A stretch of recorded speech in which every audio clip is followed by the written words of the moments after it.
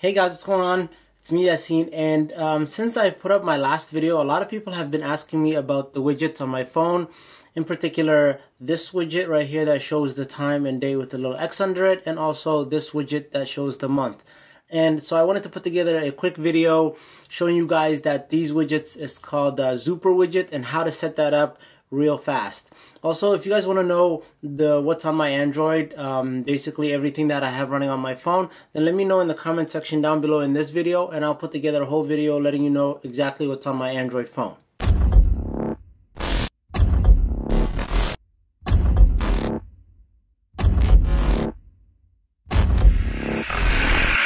So this is Zooper Widget, and right next to it is a couple of plugins, but I'll explain what those are in a few minutes.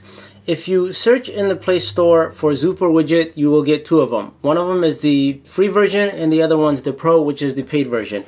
And the only difference between the two of them is that with the Pro version, you can customize every single thing in your widget. So you can go ahead and give it a try, the regular version. And if you like it and you want more customization, then you probably have to get the Pro version.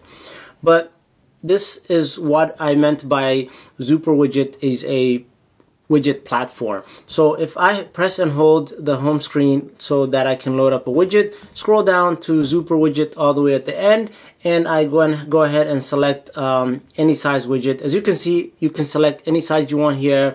So if I go ahead and just select a random size and put it on the home screen, you will see that nothing will happen. It'll say resize or tap to start. And this is what I meant by Zooper Widget is a platform.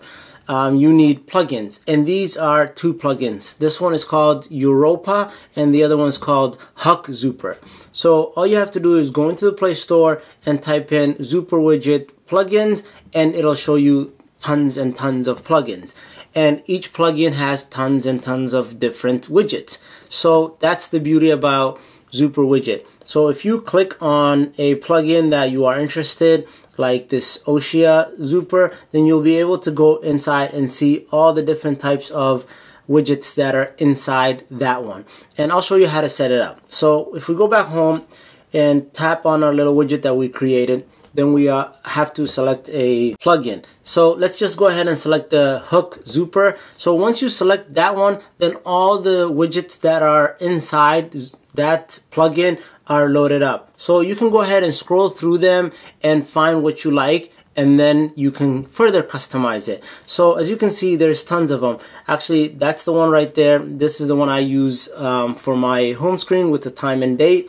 And you can just keep going through, and if something that's in here that you don't like, then you can go ahead and load up another plugin. So let's just load up this right here, and when we load that up, as you can see, it's in there.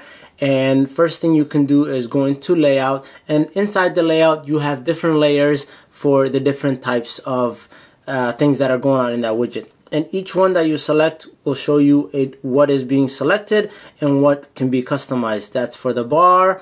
This right here is for the text up there, and this right here is for the other text down there. So you can go into each individual section and you can change it. You can move it left, move it right. You can change it what the text says. You can put it in manually. You can go ahead and select the sizing, the color, and like I said, the customization is pretty much ridiculous. Like, you can customize every single thing about it. And then if you go back, you can go to the next tab and customize the next thing. And once you're done, you can actually just go back here and you're pretty much done. The last thing that you could do globally is change the size of the actual widget within the space that you selected, or you can make it smaller or bigger.